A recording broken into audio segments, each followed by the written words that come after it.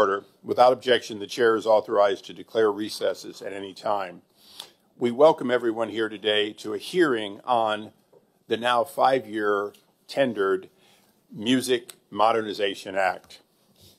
We are joined by several of our colleagues today who could not sit on the dais but may be joining us, and without objection, they will be allowed to sit and participate as time permits.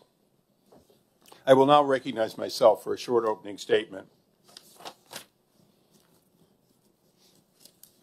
Today we are taking a look at the MMA, the Music Modernization Act, as it approaches its 5th year anniversary.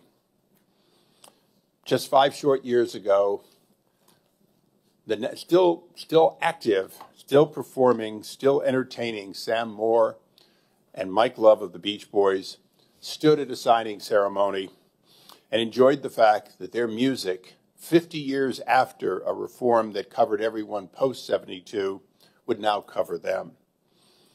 That portion of the act is settled law, and today we will likely not speak much about it. But much of the other reform in music modernization involved trying to get stakeholders who had agreed to enhance, modernize, and more quickly solve the critical problems of licensing musical works. Today we will explore what has worked and what has not. Music is important to America for many reasons, including it is in fact a multi-billion-dollar business that employs millions of Americans. People around the world have been inspired by our music, have learned the English language as a result of our music, and we have enjoyed music from around the world and for decades have rewarded artists enough that some of them are not washing dishes. Recording artists, musicians, sound engineers, producers, and other professionals have in fact entertained the billions of people around the world since time immemorial. 5 years ago, we knew that navigating the complex music licensing ecosystem was too difficult for many of the creators to do on their own, and certainly impossible for the songwriters to do without congressional action. Too many creators were unable to collect the royalties they deserved because of legal and logistical obstacles. And the digital music revolution was proving to be too much for our outdated copy laws to handle. So both parties came together to pass the MMA. And I want to thank my fellow members of the House and the Senate, many of whom are here today, for the work they did. But I also want to thank and reward the stakeholders, some of whom did so without direct financial benefit, but in fact knowing that their industry could only thrive if they could improve that. Stakeholders came from all parts of it to help make a decision that was a compromise and, in fact, an experiment into whether or not we could make the system work efficiently enough to reward the creators. We're here today to listen to some of those creators and other key stakeholders about whether the system we set up is working properly and what more needs to be done.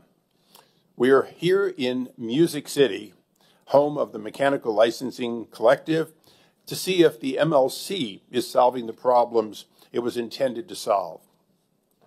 We are also here to further the work of this committee and especially the needs of the creators. Our Constitution makes it clear that the rights that we statutorily give out come from the benefit we receive. The fact is, inventions, works of art, creative music, and, of course, our library of knowledge come from the copyrights and patents that this committee has for decades caused to be available. But if it's to succeed, we can't just grant a right. We have to, in fact, make sure that right is rewarded in a predictable way that allows for 2 business plans: the business plan of those who take the license and the business plan of those who create the music we'll be talking about today. And with that, I yield to the gentleman from Georgia for his opening statement. I thank the gentleman from California for having this hearing and for bringing the Judiciary Committee, the Subcommittee on Courts, Intellectual Property, and the Internet to Nashville, Tennessee, the heart of the music industry. The panel before us today is comprised of individuals from many sectors crucial to the creation and dissemination of musical works. I'm looking forward to hearing what they have to say about the state of the music economy 5 years after the passage of the Music Modernization Act.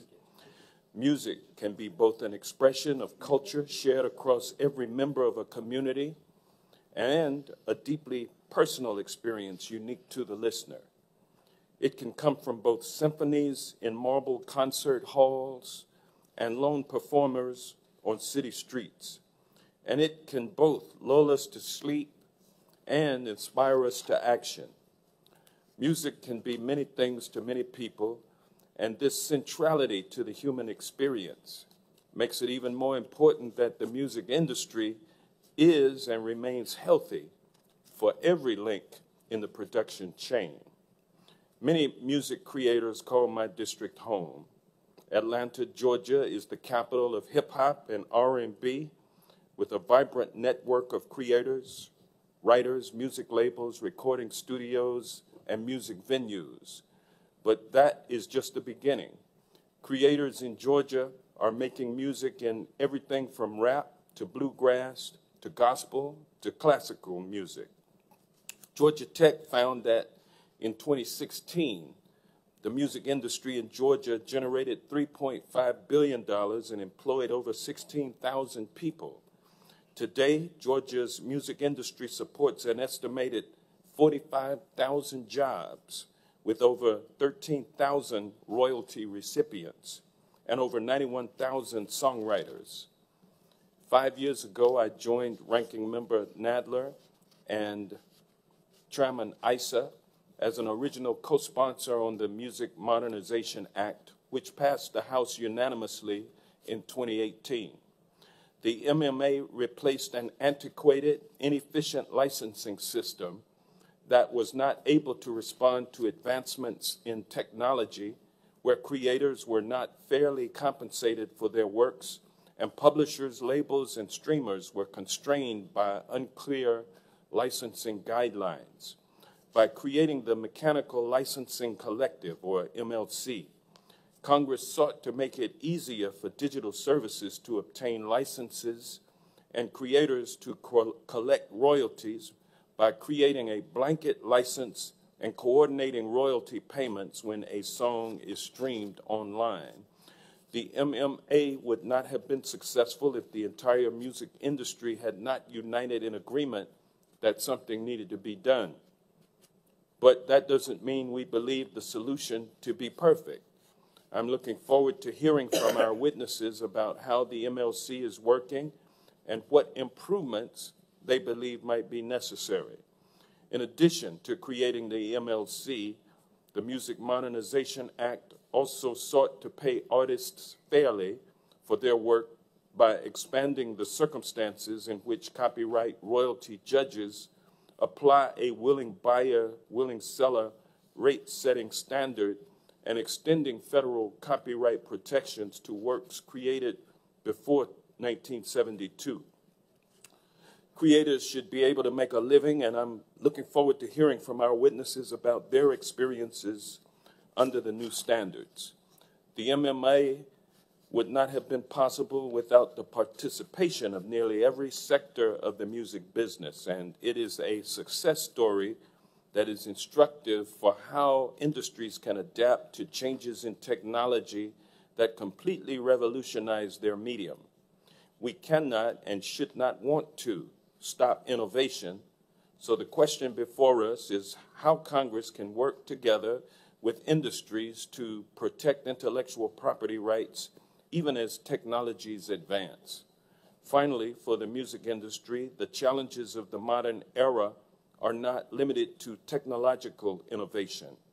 When COVID-19 made it unsafe to gather in large groups, many members of my community who were dependent on live music performances were left with no way to feed their families.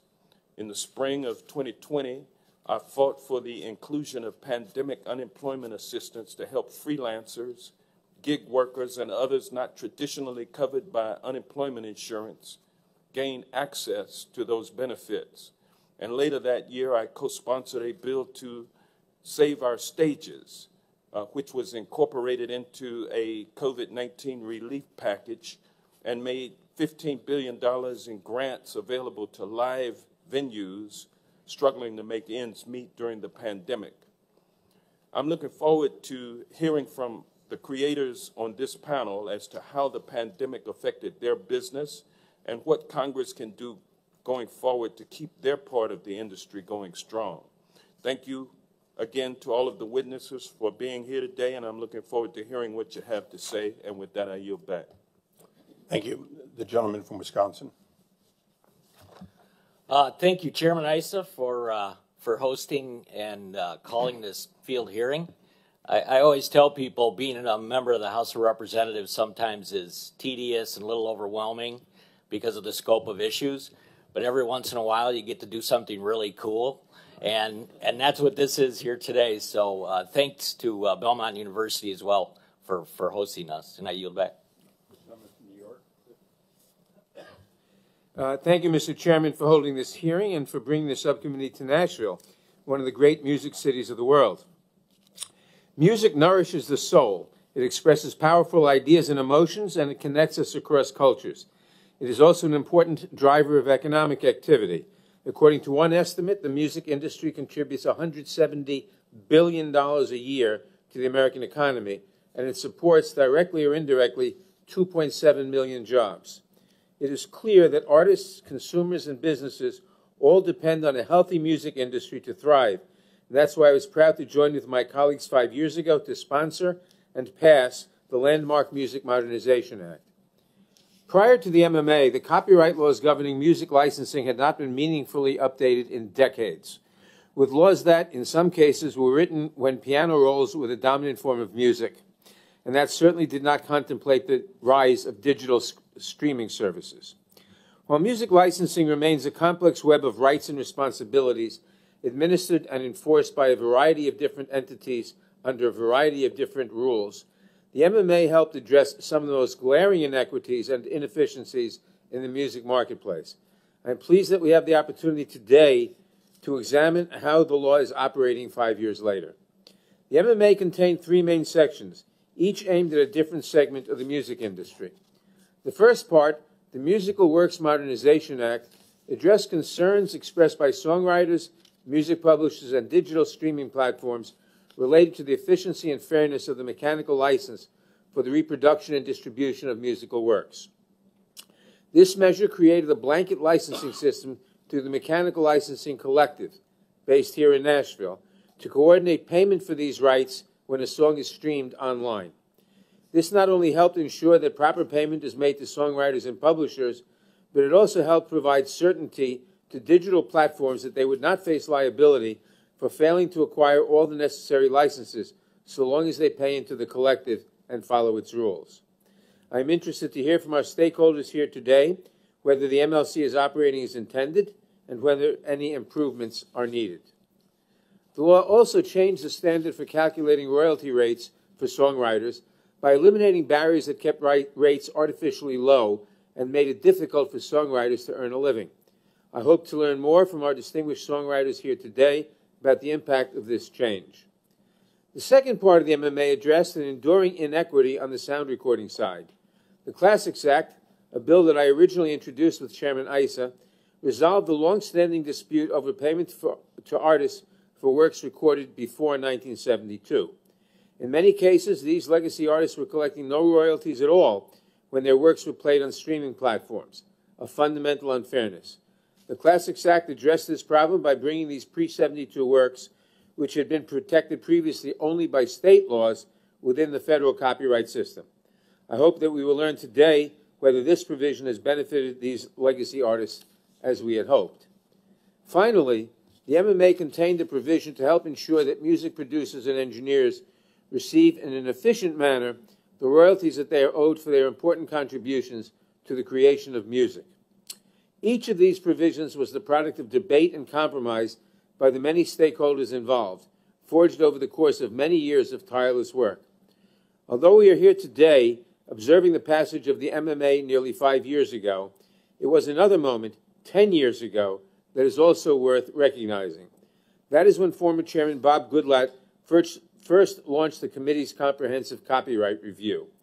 Over the course of 5 years, we held numerous hearings, roundtables, and listening sessions, and heard from dozens of stakeholders.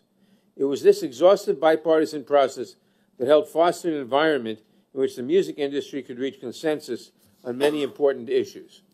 Only then was critical legislation like the MMA possible. I hope that this hearing will serve as a reminder that meaningful change is possible when we all work together.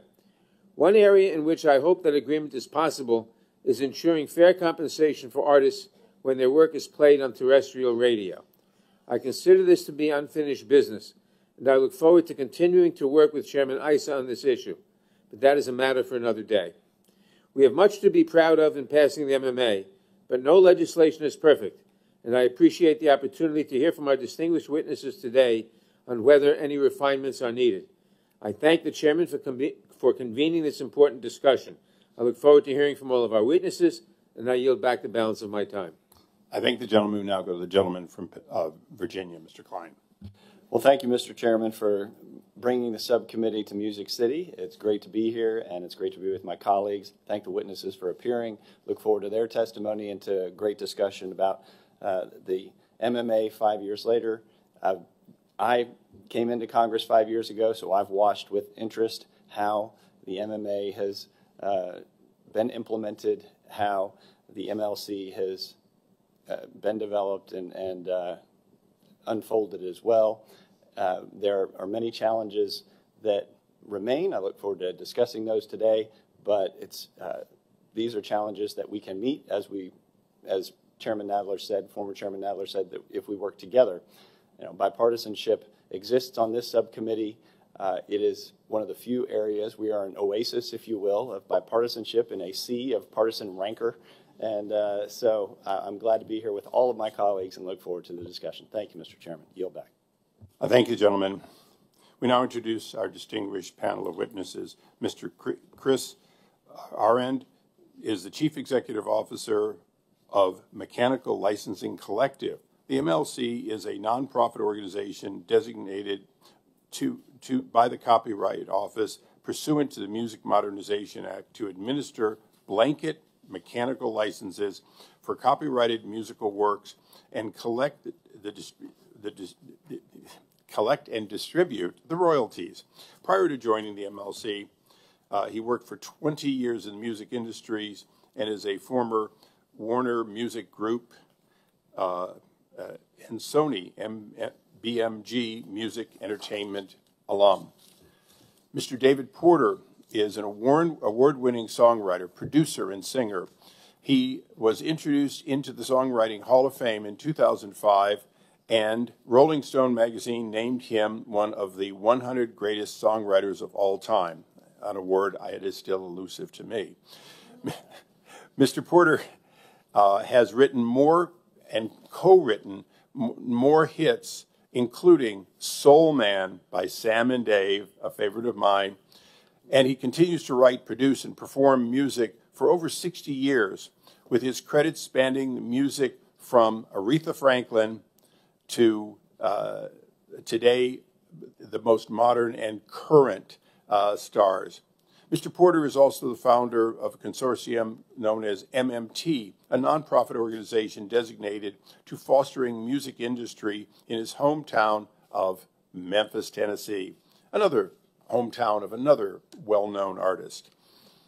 Mr. Daniel Tassian has been a songwriter, producer, and musician for nearly 3 decades, a short time by comparison to Mr. Porter. He has written or co-written songs for numerous artists, including Leanne Womack, Tim McGraw, my favorite, McBride, Josh Turner, and a host of others. His songwriting and producing talents were recognized by not 1, but 2 Grammy Awards and an ACM Award and a CMA Award for his work on Casey McGrave's album, Golden Hour. Mr. Garrett Levin. Mr. Levin is the president and chief executive officer of the DIMA, or the Digital Music Association, as we also know it, and has been an association leader, particularly in the streaming and streaming innovation. Mr. Levin previously served as Senior Vice President and Deputy General Counsel for the Intellectual Property Law and Policy at the National Association of Broadcasters. Before that time, he served as a Senior Counsel for one of my all-time favorites and patent innovator, Senator Patrick Leahy, and as a copyright attorney at the PTO. Mr. Michael Molinar is the General Counsel at Big Machine Music, the publishing arm of Big Machine Label Group. He has nearly 30 years of experience in the music industry and has recently been elected to a third term on the board of the National Music Publishers Association. He also serves on the board for the MLC, and as a result, we'll get a lot of questions today. Last, and certainly not least, we have Ms. Abby North. Ms. North is the president of the North Music Group, which is an independent music rights administrator, and she is a co-founder of the Unclaimed Melody Publishing. She has also nearly 30 years of experience in the music publishing and catalog management. Ms. North also serves on the board of the Association of Independent Publishers and serves on the Los Angeles chapter. We welcome all of our witnesses, and pursuant to the rules of this committee, if you could please all rise to take the oath. Your photo moment, even if you don't work for Big Tobacco, is now.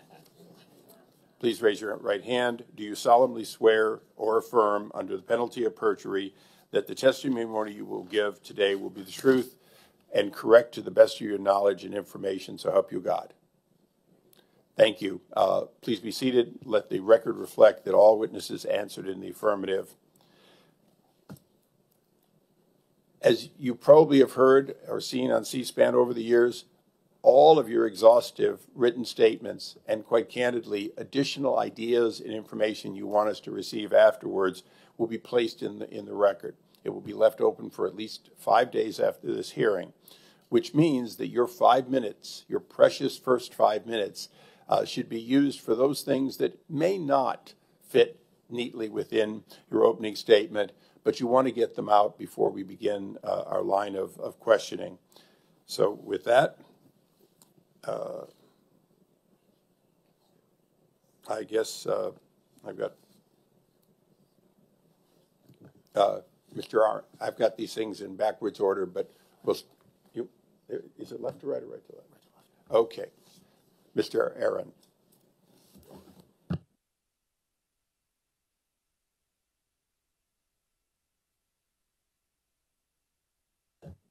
For purposes of our streaming audience, if you could get this as close as possible with the red light looking at you, you will be very much appreciated.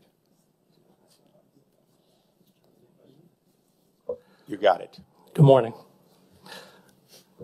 Chairman Issa, Ranking Member Johnson, Members Klein, Fitzgerald, and Nadler.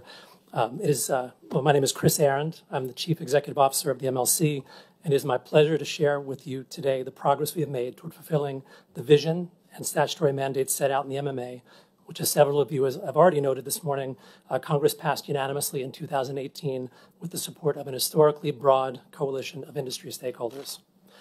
The creation of the MLC was a key part of Congress's vision to modernize the compulsory licensing system for musical works in the United States and to usher in a new era of more effective, accurate, and transparent royalty administration. That system assigns specific responsibilities to each of our key stakeholder groups. The MLC often refers to this framework of shared responsibility as playing your part, and it reflects a key tenet of the MMA that improving the system would depend upon the continued participation by and collaboration among all stakeholders. So how are things working? Happily, I can report that after only 2.5 years of full operations, the MLC is making things better, just as Congress intended. Here are just a few of the metrics that evidence our progress to date. We've enrolled more than 28,000 members, the large majority of whom are smaller independent publishers and administrators, as well as self-administered songwriters, many of whom were likely not participating in the system before the MMA was passed. We have established and maintain a public database that contains ownership information for more than 31 million musical works. We've helped nearly 60 digital services secure the blanket license. We have completed 27 monthly royalty distributions on time or early, and we have never missed a distribution. We have distributed well over $1 billion in royalties, and we have achieved historically high match rates and high distribution rates while providing this unprecedented level of transparency. We've accomplished all of this while seeking to engage as many stakeholders as possible, and we've done that in a variety of ways, including by hosting or attending hundreds of virtual and in-person events, which have enabled us to reach nearly 30,000 stakeholders from every state in the country, by providing one-on-one support through our support team, which has responded to nearly 60,000 inquiries to date, by regularly meeting with songwriters, publishers, administrators, and other CMOs of all kinds to help them better understand how our processes work and how to use the tools we've created for them more effectively. And finally, by meeting regularly with a wide variety of groups that represent the many different stakeholders we serve to ensure that we are always receiving direct and unfiltered feedback from the broadest possible cross-section of our industry. That said, by no means are we done. Each month, we continue to work hard to enhance and improve our existing operations based on the feedback we receive directly from our members. We are also actively preparing to tackle two significant challenges that involve the streaming rates for the 5-year period between 2018 and 22. These rates are just now being finalized by the Copyright Royalty Board and the Copyright Office. Once these final rates take effect, digital services will have 6 months under the existing regulations to deliver any new data and adjusted royalties required by the final rates. Once the MLC has received that new data, the first thing we will be able to do is begin distributing matched historical royalties from 2018, 19, and 20, plus interest from the date we received those royalties from the services. That is because we have already matched nearly 70% of the historical royalties reported to us for those years. Taken together with the historical uses from earlier periods, we have already matched nearly 300 million of the historical royalties that DSPs were not previously able to pay. And we will continue our efforts to try to match even more of the remaining historical royalties in the months to come. At the same time, our members can continue to search that data themselves and propose matches to the works they have registered. This is possible because the MLC has fully illuminated the black box of digital audio mechanicals for the first time in history by making all of the data for both the remaining unmatched historical royalties and the remaining unmatched blanket royalties that we've received available for any of our members to search and act upon using our matching tool. The second thing the MLC will be able to do is start processing adjustments for the blanket royalties from 2021 and 22 that we previously distributed at the lower interim rates. Once this very complex reconciliation process is completed, we expect to be able to distribute a substantial amount of additional blanket royalties to rights holders for those 2 years. I'll close my remarks by saying that it has been both the privilege and the challenge of my lifetime for me to have played a part in helping build the MLC. Please know that our entire team, our board, our advisory committees, and countless others have worked tirelessly and in good faith over the past few years to try to make your vision for the MLC a reality. And we remain equally committed to building on the milestones we've achieved as we continue this important work in the future and make the MLC better. Thank you for inviting me here today, and I look forward to answering your questions. Thank you. Mr. Porter. Thank you, Chairman Issa and Ranking Member Johnson, members of the subcommittee. Thank you for inviting me to speak to you today. Now, I'm afraid your red light isn't lit. Now you're in business. Thank you, Chairman Issa and Ranking Member Johnson and members of the subcommittee. Thank you very much for inviting me to speak to you today. I'll skip over the credit information that you said about me and get to the guts of what I You've only got say. 5 minutes. You'd never make it all. I won't even try. Thank you for coming to Nashville for this important field hearing. It's a great place, Music City, to hear firsthand what's happening in music from songwriters, musicians, and executives and experts. I'd like you to check out my hometown of Memphis, Tennessee as well. I understand one of the purposes of your visit is to learn more about the impact of Music Modernization Act. Thank you for passing that landmark bill. Like a great song, the MMA benefits so many people in so many unique ways, many of whom have no idea just how much work it took to create. But whether you're a music creator or a legislator, the goal is to make something worthwhile that will endure and change lives. And that's exactly what the MMA has done. For recording artists, including many of the greats I worked with early in my career at Stax Records, the key provision is found in Title II of the MMA, also known as the Classics Act. Because of a quirk in copyright law, recording artists were generally denied streaming royalties for music recorded before February 15, 1972. That includes some of the classic music of all time, Motown greats like Smokey Robinson, sax greats like Otis Redding, Al Green of High Records, and country greats like Johnny Cash and Patsy Cline, and rock and roll legends like Chuck Berry and Wilson Pickett. It was totally arbitrary and unfair. In the mid-'60s, I wrote a song called Soul Man. Sam and Dave recorded it, won a Grammy in 1968. But when that classic recording was streamed before the MMA passed, neither Sam Moore nor Dave Prater's estate received any royalties. Even crazier, when later covers of the song, like Soul Man, like the John Blue Dan Aykroyd Blues Brothers recording made in 1970, when that was streamed, there was a royalty payment for those performers. The classic act sections of the MMA changed that, protecting legacy artists and ensuring they get paid when their timeless music is streamed. MMA made other changes benefiting artists and songwriters. It created Mechanical Licensing Collective that is streamlining digital royalties for songwriters and making life a lot easier for streaming services too. It brought more music under the fair market rate standards, replacing outdated standards that pay below market royalties for satellite radio and other uses of music. Though that was needed, more still needs to be done. It certainly paved the way for producers to get their fair share in royalties, creating a process for artists to instruct Song Exchange to pay them directly. I don't have to tell you that MMA's success was in no way assured. As we all know, copyright law, when not looked into, becomes permanent. It took the entire industry, artists, songwriters, labels, publishers, producers, collecting societies, digital platforms, and others working together to make this historic change. It is a testimony to the fact that when the music community comes together and Congress acts with certainty and strength, it can make a real difference. That experience may serve us well facing the upcoming challenges of artificial intelligence. Today, huge AI computer models are copying and analyzing virtually all of the music ever made to generate what they are calling new songs from the music industry of yesterday. Hopefully, courts will see that copyright law does not allow this.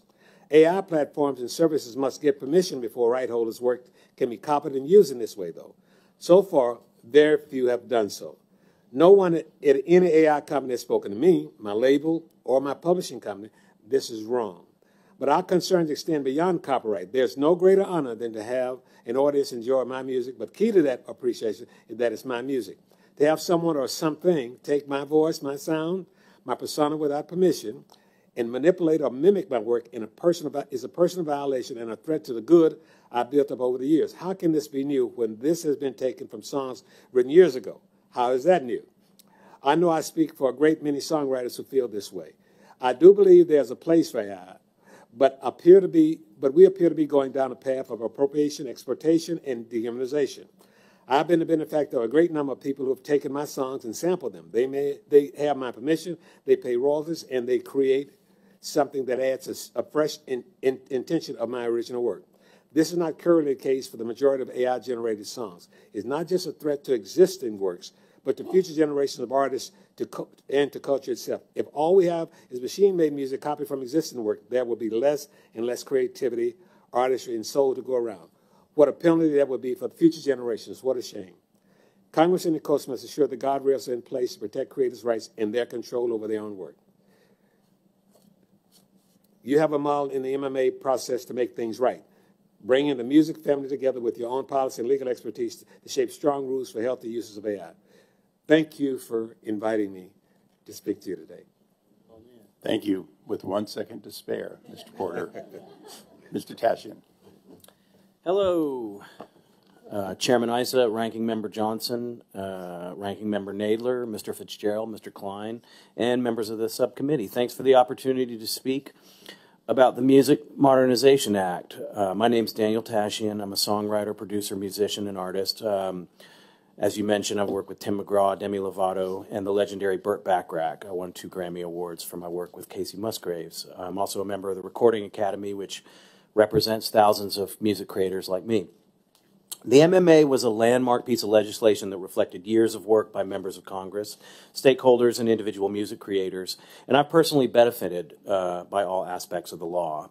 As a songwriter, I'm grateful that the MMA changed the way that we are paid by streaming services. This bill reformed a previously unreliable and opaque system into one that provides transparency and accountability.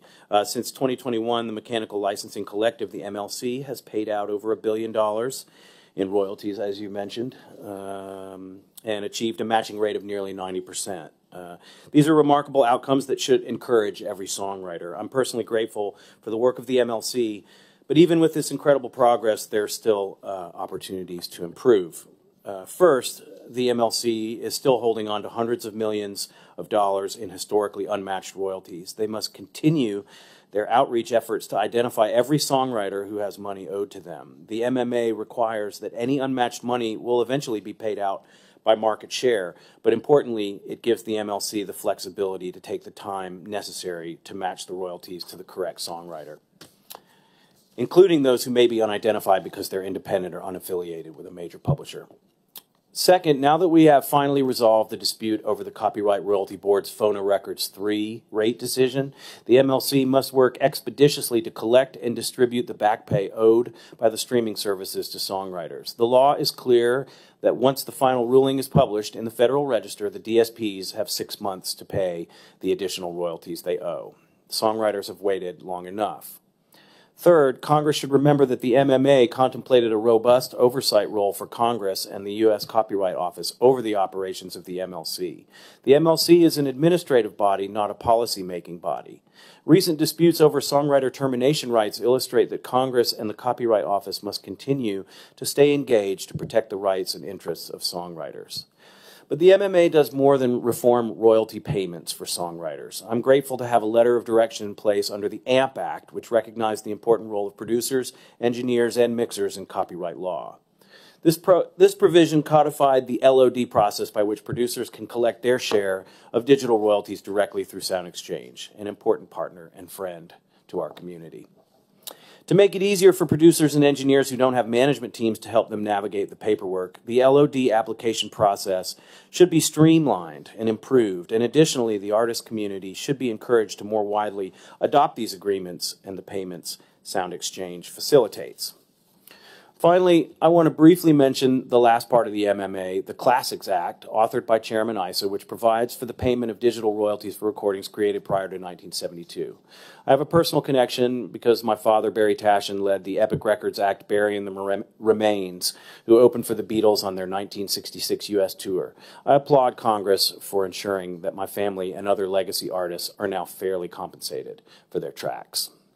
In conclusion, the MMA represents a generational reform of music law. It also represents a sea change in the relationship between the music community and Congress. For music makers like me, we saw that you were willing to take the time to learn about our complicated and often messy business. I hope this work serves as a foundation and we can continue to work together to solve the challenges that still face us. Whether it's resolving the historic inequity of performance royalties for artists on broadcast radio or ensuring a fair CRB rate-setting process for songwriters, I am hopeful for what we can achieve together. On behalf of the songwriters, producers, and artists like me, we are counting on you to look out for our interests. Thank you. Thank you, Mr. Tashin. Now go to Mr. Levin. Chairman Issa, Ranking Member Johnson, Ranking Member Nadler, and members of the committee. Thank you for the opportunity to testify before you today at this important hearing on the Music Modernization Act at 5 years. My name is Garrett Levin, and I'm the President and Chief Executive Officer of the Digital Media Association, or DEMA, which represents the world's leading audio streaming services. The MMA was and continues to be necessary for today's music ecosystem.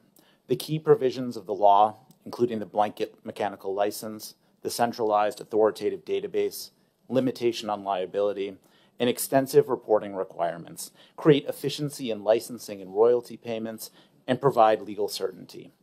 And the law is fundamentally working. But 5 years is a key moment to step back, acknowledge the extraordinary resources and cooperation that went into creating the MLC and this new licensing system, and to examine where challenges remain.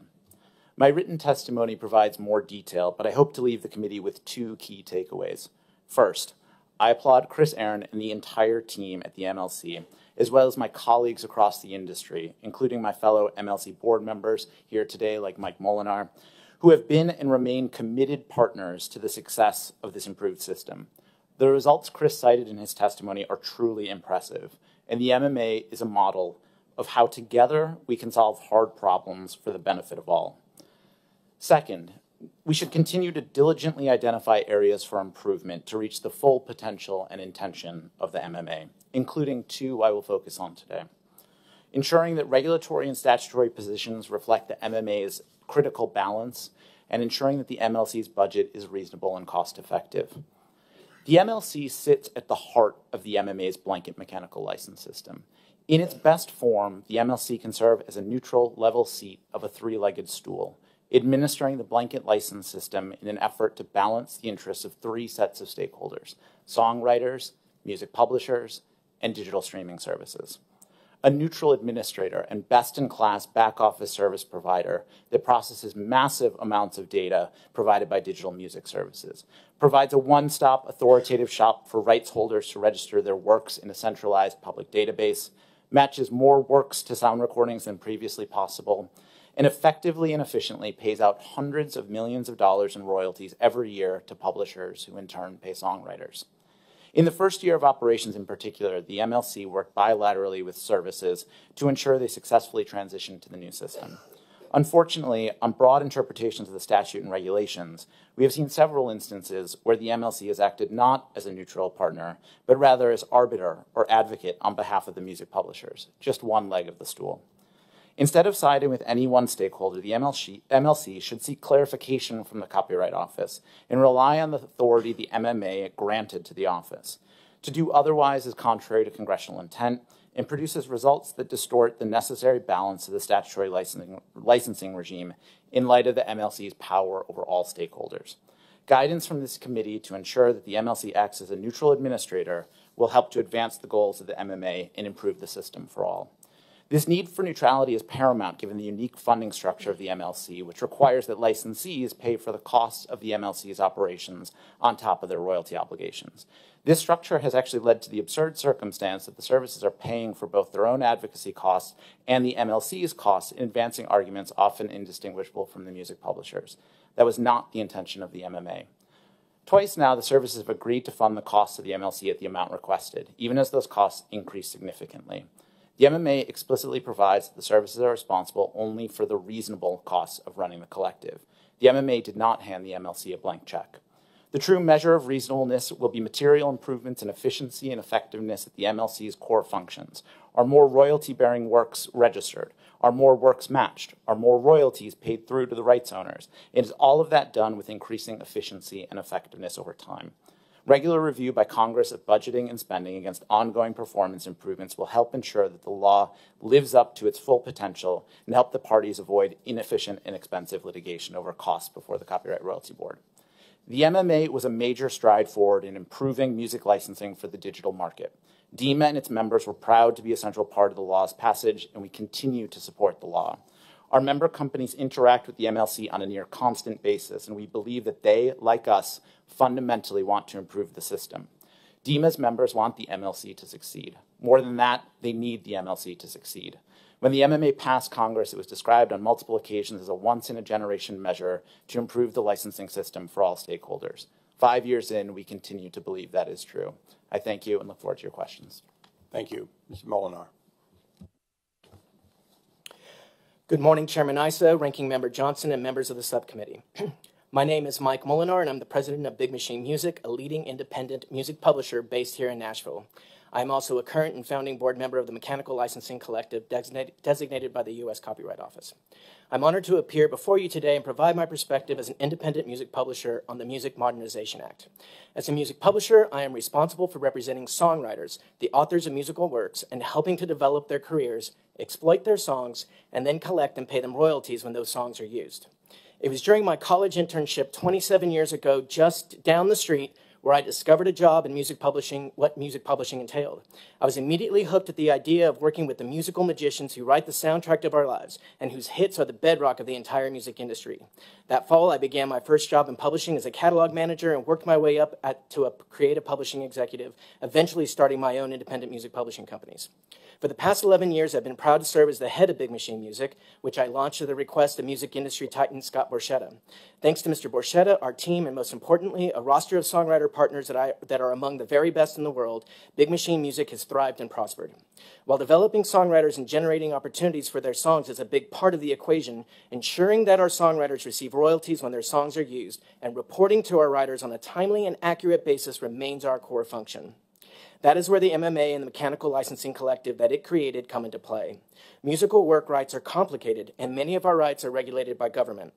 Prior to the passage of the MMA, the collection of royalties under Section 115 of the Copyright Act at times felt like an Easter egg hunt in a carnival funhouse maze of mirrors. The process required sending paper licenses called NOIs for every licensed composition.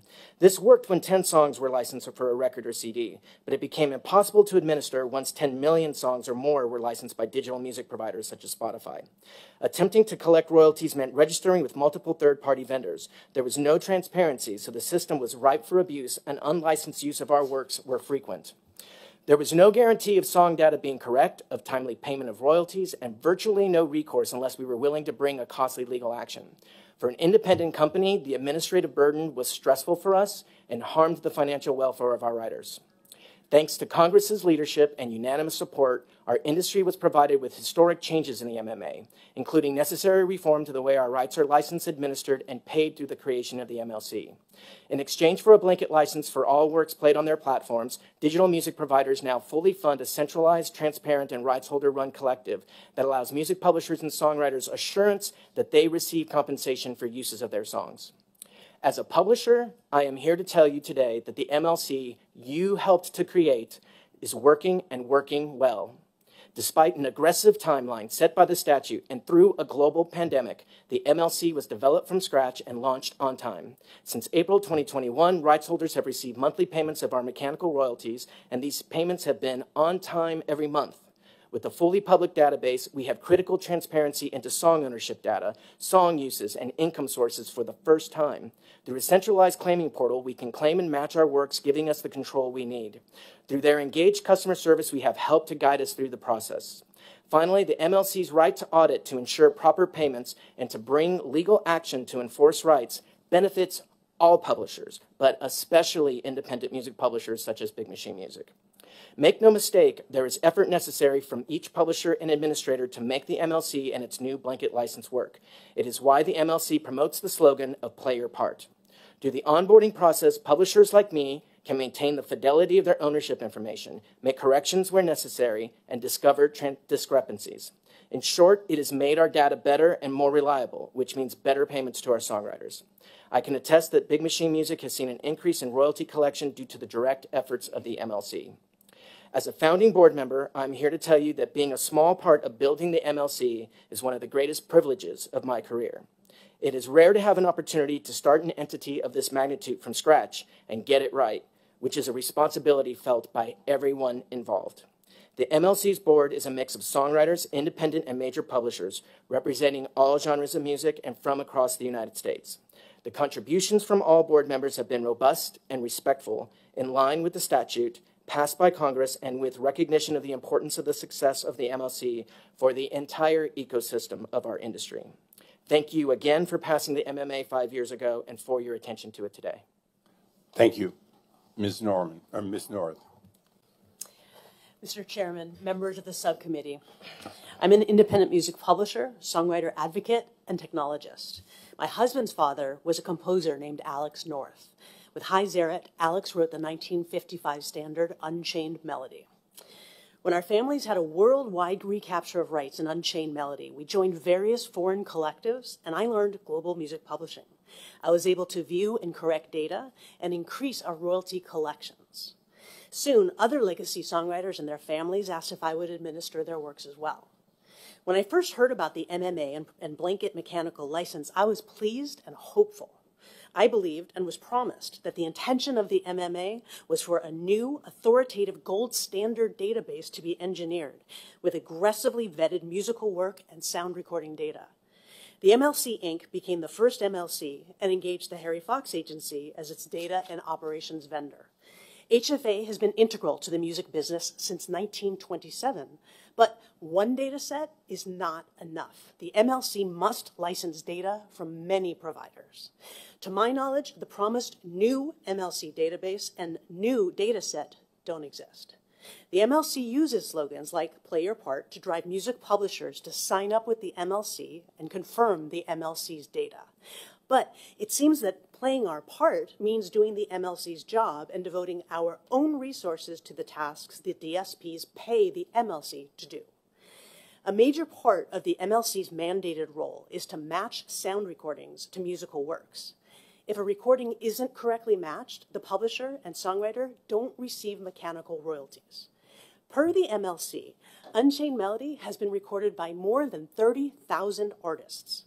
To perform due diligence, I asked the MLC for a list of those recordings, but was told it wasn't possible to export. I was told if I had access to the MLC's data dump, then I could go find the information. Well, fortunately, I do have access to that data dump. I paid thousands of dollars to create a database that allows me to analyze that data in order to identify gaps and errors. I reviewed matches on behalf of my clients. For one well-known legacy song, 11% of the sound recording to composition matches were wrong. For another, 20% were wrong. After the MMA passed, the DSPs transferred roughly $424 million in unallocated black box royalties to the MLC. If I register my works with the MLC, my money shouldn't be in that black box. But sometimes I have co-publishers who deliver different data about our shared work that might overwrite my data. Sometimes I don't know about a recording of the work. And foreign and domestic songwriters, they may not know about the MLC. All CMOs have data gaps and errors, but by statute, the MLC is mandated to aggressively apply its resources to reduce that black box. We must prevent the wrong parties from receiving Phono Records 3 royalties, which apparently will soon be distributed. Some U.S. publishers are even engaging the Canadian collective CMRRA for a fee to fix their problems at the MLC. I've never heard of one collective cleaning another collective's data. Another problem I have with the MLC involves misclaimed copyright shares by independent artists who distribute music and deliver data through aggregators. At least on a monthly basis, I must play whack-a-mole, searching the MLC's portal to find new registrations of our work that make no mention of Alex North, not High Zerit, and not our publishing entities. And when I claim these infringing registrations at the MLC, my underlying registration goes into suspense. To make the above even more complicated, there's no claim overlap or dispute resolution portal within the MLC's website. The MLC has the opportunity to create truly innovative products, including at least a basic claim and overlap portal. The MLC must stop creating unilateral business rules. The terminations decision made by the MLC to ignore that the derivative work exception doesn't apply in the context of Section 115 would have benefited the major publishers who control the bulk of legacy copyrights. It would have harmed songwriters and their families. Fortunately, the Copyright Office stepped in to correct. The MLC has made unilateral decisions regarding how it treats public domain works. It invoices the DSPs for streams of these public domain works, but no publisher is entitled to these royalties. I want the MLC to succeed, and we all need it to succeed. The MLC must perform its mandated duty to create an authoritative database that is best gold standard. The MLC must stop making unilateral decisions that affect the lives of songwriters and music publishers. If there's a question regarding a law, regulation, or internal policy, the Copyright Office must be consulted. Until we have our gold standard authoritative database, songwriters are being harmed. Thank you. Thank you. We'll now go to our first round of questioning, and I'll go to the gentleman from Wisconsin first, Mr. Fitzgerald. Thank you, Chairman. Mr. Molinar, I think other people continue to believe that more can be done to improve data throughout the music industry, including the public performance rights. It's my understanding that performance and mechanical rights data is typically identical or near identical, I think, which came up in the opening statements. From your perspective, do you think having PRO affiliation included in the MLC database would help companies like Big Machine get accurate payments from the PROs and the MLC, and certainly probably enhance transparency as well? Thank you, Congressman, for the question. I think to touch on what the MLC is doing right, whereas we can attest, the publishers, as we're entering it in and cleaning up our data, this database is heading towards being the cleanest database that exists. Unfortunately, I think that the complicated landscape of these royalties, especially, I wasn't around for the decision of when a streaming mechanical royalty was decided to be split into a performance and a mechanical. which just makes things all the more difficult and complicated. But I think that is I wish I could answer more to the question of could we get that done? Could it make it? Do I think that we're on the right path at the MLC of creating a pretty authoritative song data because of the way that publishers can interact with their own data and see what is being claimed? Much to Ms. North's comments, the reason she can play whack-a-mole on issues that come up from new songwriters via aggregators is because she can see it, and that we have that ability to act on it. The transparency. And the transparency right. part of this is something that we haven't had, particularly when we were, as I mentioned in my testimony, when you had third-party vendors representing each of the different streaming services. We just didn't have that transparency into it. So, I can't speak to the functions of some of our other organizations, such as PROs. The MLC, by statute, is not allowed to collect performance royalties. So I think we're just concentrated on getting the data right for the purpose that's under the statute. Very good. Thank you for that. Mr. Aaron, I think we're aware that the different stakeholders may have different interpretations of the statute or regulations, and that at times the MLC has weighed in, obviously, on that. Rather than weigh in on those specific circumstances, has the MLC considered identifying for the Copyright Office that there are stakeholders with differing views and asking the Copyright Office to share its position? Yes. Thank you for the question. Your mic. Thank you, Mr. Fitzgerald, for the question. We speak regularly with the Copyright Office, and we talk with them about the operational challenges we face and the issues that we see and hear from our members. The terminations issue is a great example. The MLC raised that issue in regulatory proceedings the Copyright Office held in 2019 and 20, and we pointed out that we did not see that issue addressed by the MMA and that there was not a clear answer on the law. And we asked the Copyright Office to weigh in on that issue at the time. They declined to do so. We then sought a rule that would give us a data point that we could use to implement the policy we ultimately did. So I think we do try to flag issues for the office, and we welcome their guidance where they're willing to give it. And in the meantime, we try our best to put in place operational processes that don't decide questions of legal rights, but simply serve to come up with an operational plan in the interim that will work for our members. Very good. Thank you. Mr. Tashian, how do record labels compensate their artists, and how does the money flow in and out of what can be seen, like the black box, I think, that we were talking about earlier? Are artists receiving kind of reciprocal increases in their streaming and also in the digital service deals that currently exist? Thanks for the question. You know, I'm really here as a producer and a songwriter. I am also an artist, but the level of my streaming is not on the level of some of the artists that you might be more interested to see how it has benefited them financially. Does that answer your question? Yeah, that's where I think what we're trying to establish is just, you know, is the streaming portion of this functioning correctly right now? I think in some ways, I think, you know, there is that 5-year, 2018 to 22, that I know as a songwriter, I'm still sort of waiting on that, the difference between what the rate was and what it is agreed on now. So, yeah, I'm still waiting on that. Very good. Thank you. Thank you. The gentleman from Georgia is recognized for 5 minutes. Thank you, Mr. Chairman. The COVID-19 pandemic was devastating for many Americans, but artists were some of the hardest hit in this country because live venues all shut down. This meant that artists had to rely largely on their royalties from streaming services in order to stay afloat. Mr. Porter, can you describe what this experience was like and whether artists can earn a living on streaming royalties alone?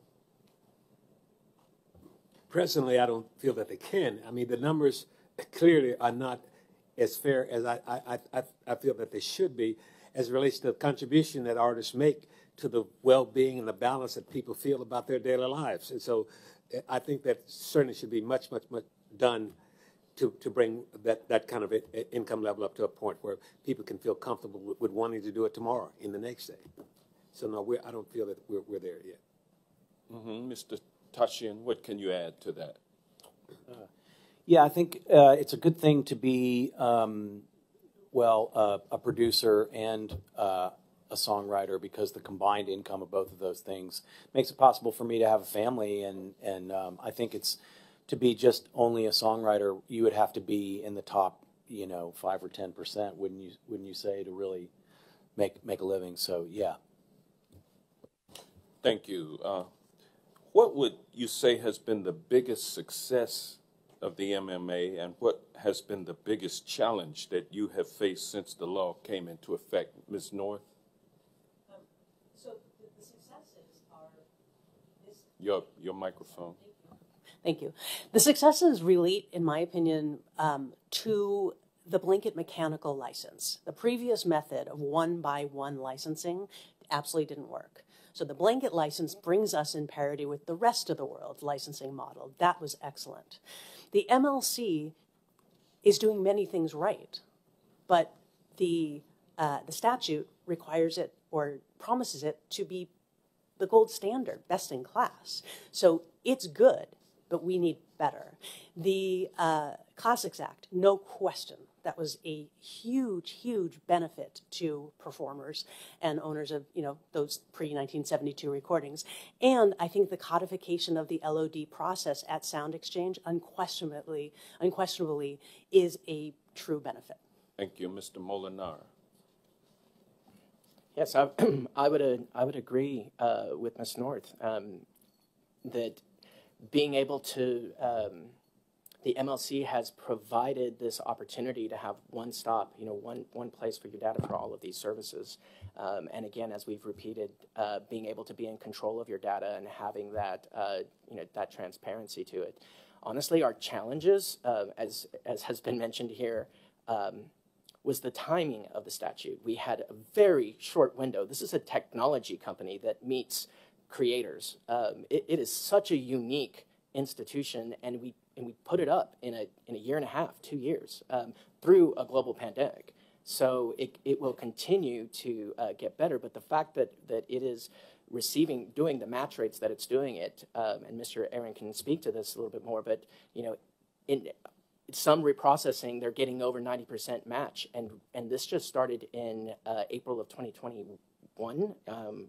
It's an incredible job that that's already been done. I think the other challenge is just, has been touched on, is the timing of the CRB, the waiting for 5 years and 130 plus days to get final rates, which came in last Thursday, for after the period of time that should have covered. And we can spend more time on that if you prefer, but that is incredibly frustrating and incredibly disruptive to my business. Okay, thank you. Mr. Levin. Thank you for the question. And let me just note for 1 second on the streaming compensation question, if I might, that the services pay roughly 70% of their revenue out to their rights holder partners across labels and publishers, and it's those entities that then pay songwriters and recording artists. And we are very proud to have been part of the settlement reaching the highest rates ever for mechanical rates going forward for this period and the next and moving forward.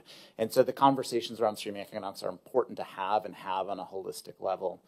From the MMA perspective, I think from the services, I would join with Mr. Molinar's comments about the database and the benefits of the database. But from the services perspective, it's really that legal certainty of being able to know that you have that blanket license. The prior system simply didn't work. Okay, and challenges. And on the challenges front, I really do think to steal a line from Mr. Tashian's testimony, I think it's navigating that line for the MLC between administering the license and setting policy and rules.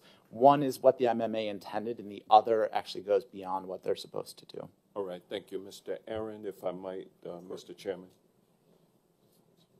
Thank you for the question. Like the other panel. Thank you for the question.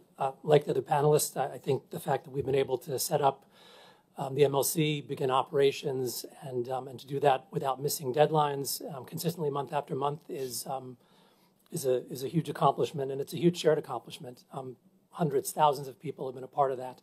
On the challenges side, there are many. You've heard already from other witnesses here today, there are lots of areas where we can continue to do more to improve the system. We as an organization are committed to improving. That's why we talk so regularly with so many stakeholders. We want to understand what works and what doesn't so that we can continue to make the organization better and to make it function more effectively for the benefit of those members. Thank you. Are you back? Thank you, gentlemen. We go to the gentleman from Virginia, Mr. Klein. Thank you, Mr. Chairman. I'm going to follow up on this last line of questioning. Mr. Aaron, we're talking about the database error rates. Can you say with certainty over the last couple of years since you've started that the error rates have gone down, or are they consistently in the 11% range that Ms. North was talking about, and what steps are you taking to address those?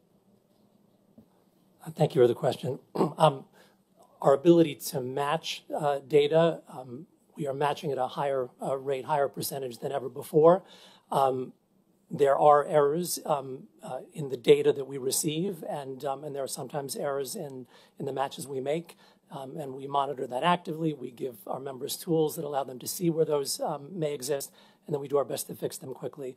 We manage a massive amount of data, 31 million works and data from well over 100 million sound recordings, and many, many more millions of products derived from those sound recordings. So it is a massive undertaking, and we do monitor to try to make it better.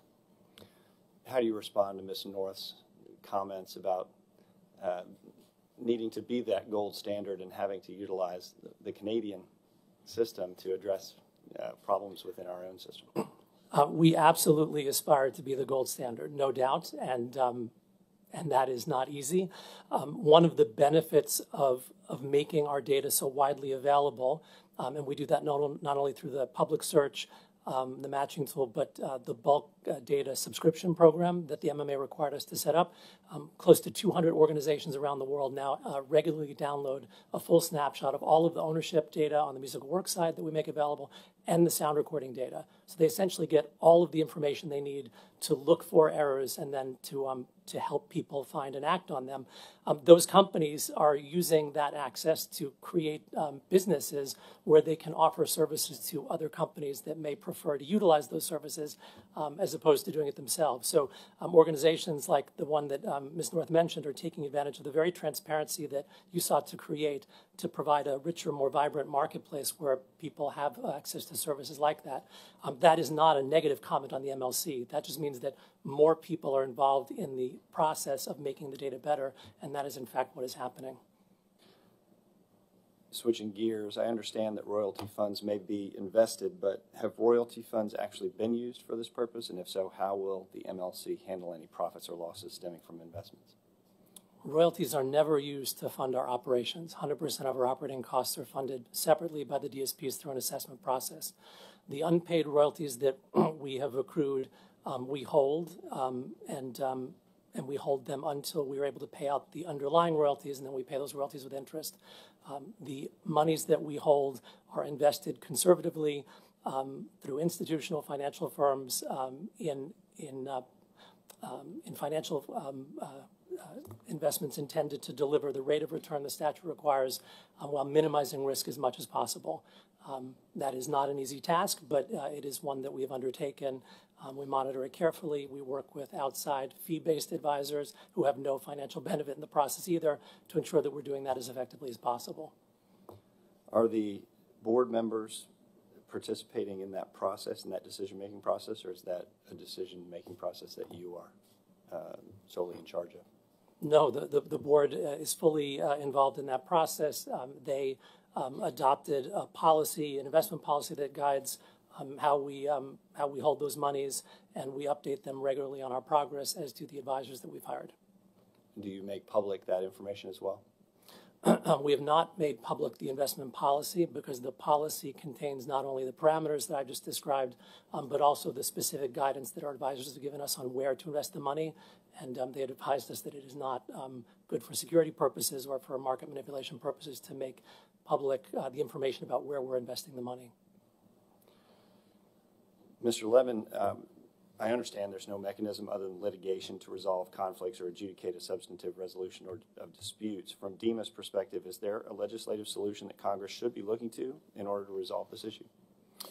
Thank you for the question. Do you mean disputes as between a service and the MLC? Mm-hmm. It's a great question. I don't know that there are legislative improvements that need to be undertaken here. I think if there is guidance to the MLC about where there might be policy disputes as between the copyright owners on the one hand and the services on the other hand, or between the publishers and the songwriters, that rather than impose kind of a unilateral decision, that they instead seek guidance from the Copyright Office, which has broad regulatory authority under the MMA explicitly granted to effectuate the purposes of the statute.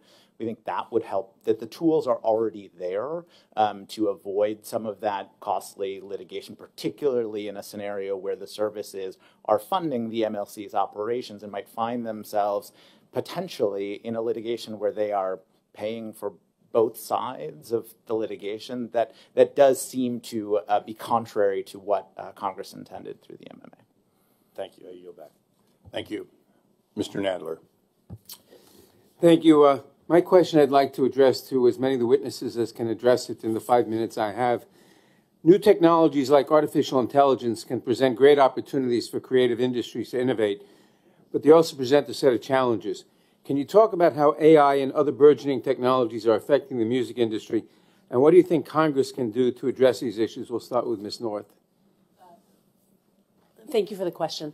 I believe that there are tremendous opportunities with AI and for creators, for songwriters, for performers, but there also are deep, deep challenges, and there's the threat of decimating their careers. To me, the greatest challenge and maybe opportunity we have right now is to come up with a compensation model that's different from anything that's we've ever seen before. And what I mean is we all have works and sound recordings that are used in the ingestion to train these machine learning and AI generative tools. We need to make sure that not just the material, the IP, but the creators, that they're going to be paid for any derivative uses or any derivatives that are generated by this technology. Mr. Molyneux. Thank you. I think we need to prioritize human creators as we look at everything. AI is still early days, but it's moving fast. AI training should not be considered fair use, should not be presumptively considered fair use. I saw an operation that had spit out songs in the style of Songwriter Hall of Fame Liz Rose. In order to be able to write like her, the computer must have been fed her songs. That should not go on unlicensed, nor should it be uncompensated to Miss Rose. We need to make sure that where those examples happen, where that is considered infringement, and we need to preserve this direct licensing market. Thank you, Mr. Levin. Thanks for the question. It's such a massive topic right now, and obviously top of mind for everyone in the industry. From the DEMA perspective, a lot of our focus is on what happens on the output side, less on the kind of input side of the training models, and ensuring that whatever rules are put into place and developed, that we make clear that there is an important data element to this. We've talked a lot about data on this panel already today, and the music industry has long struggled with metadata challenges. MLC is actually bringing a lot of improvement in that area. But one of the things that we hear talked about sometimes in AI is the idea that services like DEMA's members should somehow differentiate between AI-generated works and other works. I think absent information about what is AI-generated, absent information about clear lines as between what truly counts as AI versus what counts as human, conversations that we're seeing at the Copyright Office around registrability, all of those things are fundamentally going to necessitate clear information that is available and included within the works as they arrive at the services. I think this is an ongoing conversation in the industry, and it's important that as we move forward that we're very clear about the elements of this massive topic that we're talking about and try to address them serially along that continuum. Thank you, Mr. Tashian. Yeah, I've been using AI for a long time. I mean, Cher's, "Do you believe in life after" was a first sort of AI hit, because it asked the computer to specify what pitch she was on, which it did. It said, well, I think it should be, on this, which is an algorithm that's built into the Antares software. So AI's been, assisting musicians for decades. And now we're sort of kind of wringing our hands a little bit and saying, what do we do about it? But without taking too much time, I've yet to sort of experience an artwork created by a computer that gives me goosebumps or gives me chills because it's so beautiful. So until that happens, I'm just going to keep my head down and keep doing my best organic music and using computers when they can help. Thank you, Mr. Porter. I can only speak for creatives whose main emphasis is to try to do what they feel is a positive impact on the public at large about emotions that they don't know how to express through music, but these people do. And creatives don't want to have to try to figure out what the mechanics are that would be correct for the fairness that they should receive in doing what they do. They rely on others. That's why the relationships that they have with companies, people who say they're the business side of what they do. I think that the fact that if we cannot safeguard the fact that this process can compromise the future generations, their creative motivations to feel that it can be appreciated, respected, and done in a way that won't be compromised by someone else's interpretation of what they feel it should have been, then it can become extremely, in my opinion, risky to the value of what this whole process of AI can be, because you want to have the next generation motivated to want to take a path to do this. And if you have a method that compromises the real legitimacy of that based on what that creative feels, then you're doing something that's counter to what you may perceive as the good that it does. And Thank you. My time has expired, but I ask the chair if you'd allow Mr. Aaron to answer the question. Absolutely, Mr. Chairman. Thank you, Mr. Nadler. I will say briefly, I agree with the other witnesses. It's imperative that that we ensure that whatever technological developments come down the pipe, that we are always protecting the rights of the human creators that from which all these works originate. Certainly from our perspective, we see a growing correlation between the use of technologies and fraudulent activities. So I think it's important that Congress be monitoring that and to make sure that we have clear and stiff penalties in place for people who choose to use technology for fraudulent or other inappropriate purposes rather than to elevate creative works. Thank you, Mr. Chairman. I yield back. Thank you. And because of all the good work done so far, as long as I don't blow it, we'll have a second lightning round. I want to announce for everyone to get your questions ready. This has been a good process so far, but I think Ms. North pointed out a number of deep concerns, and I want to cover a couple of them because I think, in baseball, if you hit a 700, they don't even have a place in the Hall of Fame for somebody who's doing that well. And 900, amazing. But if you're part of that hundreds of millions of dollars stranded, or you're finding yourself frustrated because you know you're entitled to money and not getting it, then the batting average doesn't matter. But I want to start with one point, Mr. Ahern. You're a neutral arbitrator. You're designed to be not in anyone's pocket, but in fact to fairly match up the places where the dollars should go and getting them there. And so I have one question, which is, you're currently using the same outside counsel as the NMPA.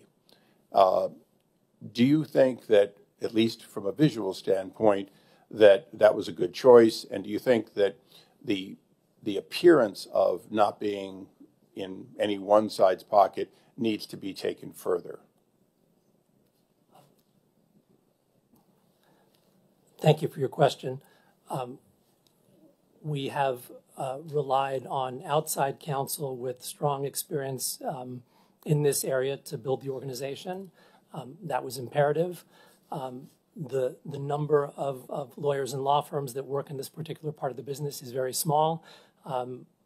Outside the lawyers we use, there are a handful of others that the digital services use, so I think it would be very difficult for us to find lawyers with that level of knowledge and experience who were not already aligned with one group of stakeholders. That said, we do strive to implement the MMA in every way to the best of our ability in a way that serves the need of all of our stakeholders.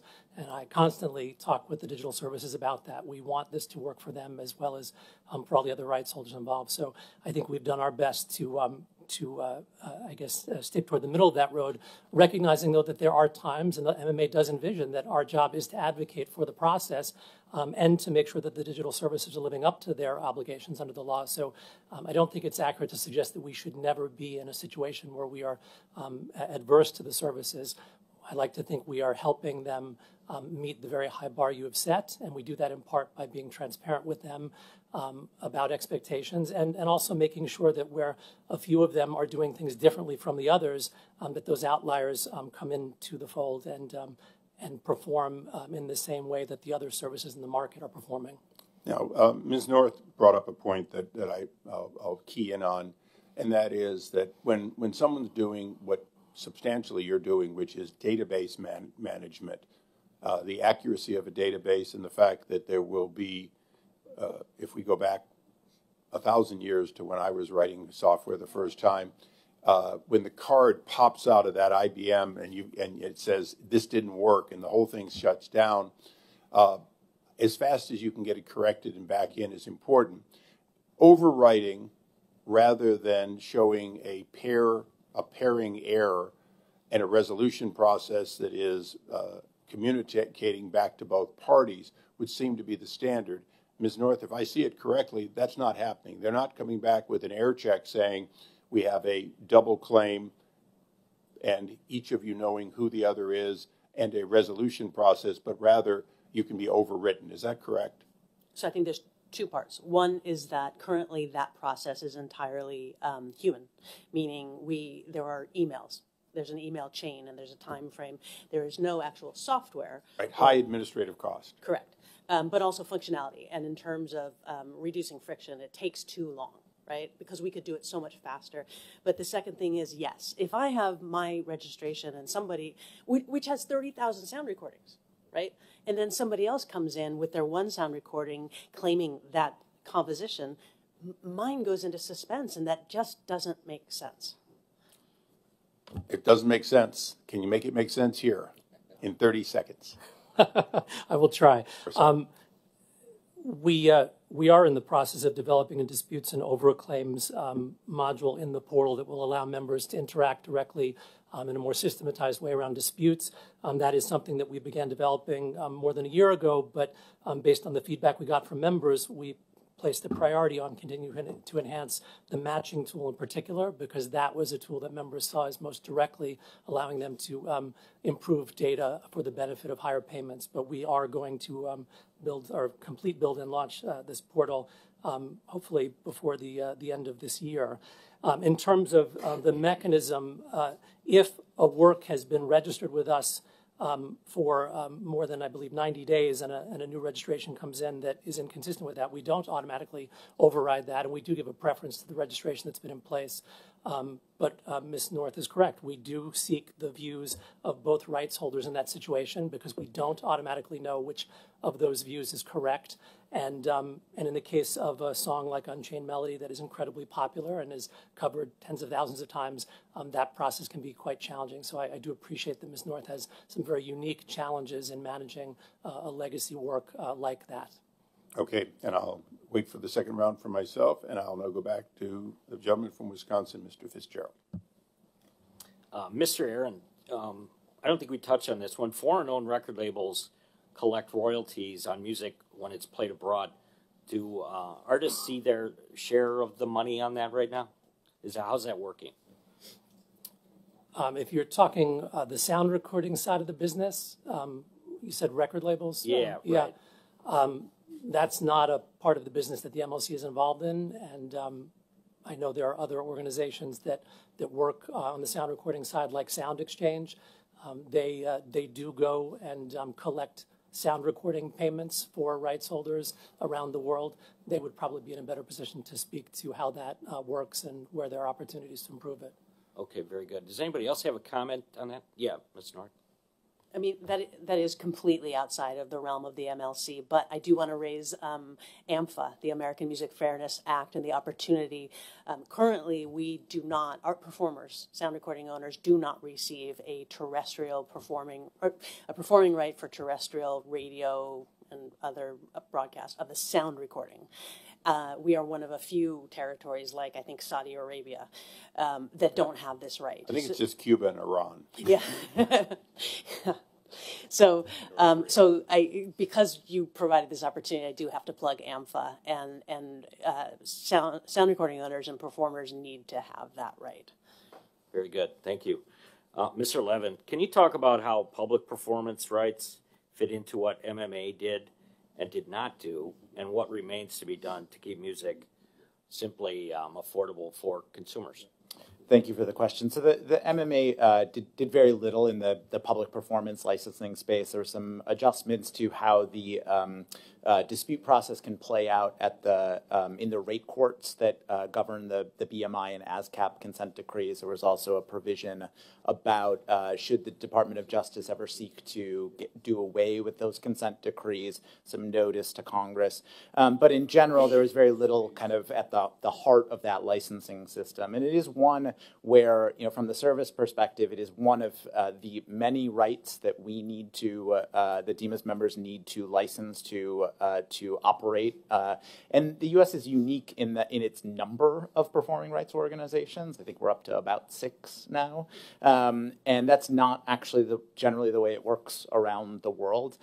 It's also, you know, to kind of actually piggyback on Ms. North's comment, that while there are entities that don't pay for the public performance of sound recordings, essentially anywhere in the United States that publicly performs music, from bars and restaurants to DEMA's members, need licenses from the PROs. So it's certainly a marketplace and a licensing space where it's important to make sure that it's functioning properly. And I know Congressman Fitzgerald and Congressman Issa, along with Representative Ross, you sent a letter last year to the Copyright Office about the potential improvements on transparency in this space. I think that remains an area. Again, we've talked a lot about data. It comes up all the time in the music industry. Every licensee wants to know what they're licensing.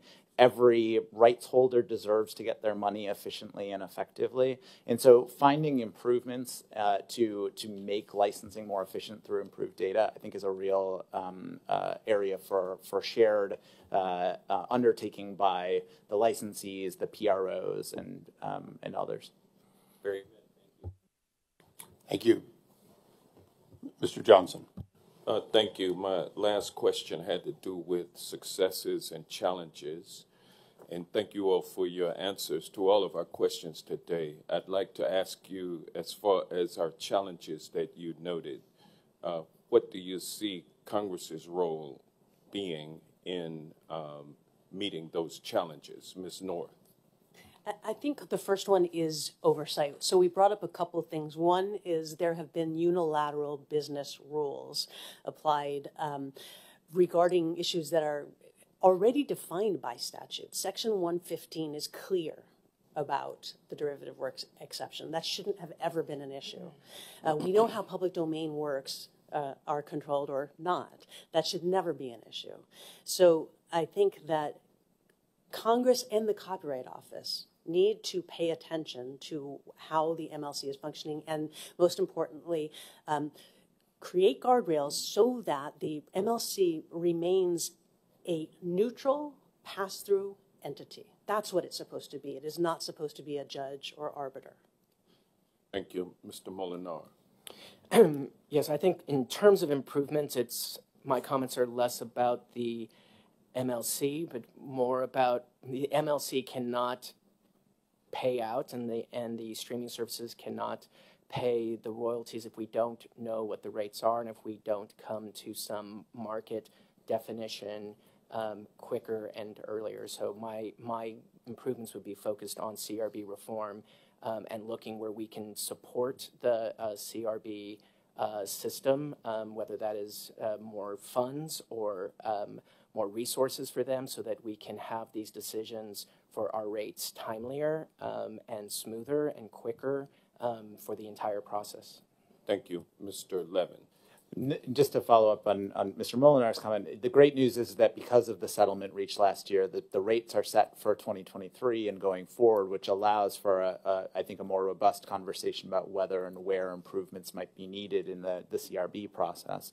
In terms of the challenges that we see with the MLC, I think that oversight and ongoing engagement from Congress around the MMA and the MLC's operations, as well as from the Copyright Office, are vital. This hearing is an incredible opportunity to talk about it, to check in, to hear about the incredible progress, and to also identify where challenges exist. And so I hope this is not the last time that this committee continues to engage with this, whether it's in a hearing or otherwise. I think the MLC exists solely as a creature of the Music Modernization Act and solely to effectuate the license that was created in that. And so ongoing engagement is vital. Thank you, Mr. Aaron. I agree with Mr. Thank you. I agree with Mr. Levin. I think the ongoing engagement is imperative. We have sought that out whenever we can. As a number of you know, we were up on the Hill earlier this spring providing updates to staffers. We did a virtual update at the end of last year. Right before COVID, I came up at the very beginning of the process. So we welcome the engagement with Congress. We seek it out, and we enjoy regular conversations with the Copyright Office. And as I said in my remarks, we speak regularly with a number of groups in the industry that represent a large number of stakeholders, so that we are constantly receiving as much feedback as we can. And then we take that back and we undertake the immense challenge of trying to reconcile all of that feedback from all of the people that have an interest in what we do and try to come up with policies and practices that meet the needs of as many of those stakeholders as possible. Thank you. Thank you. Mr. Porter and Mr.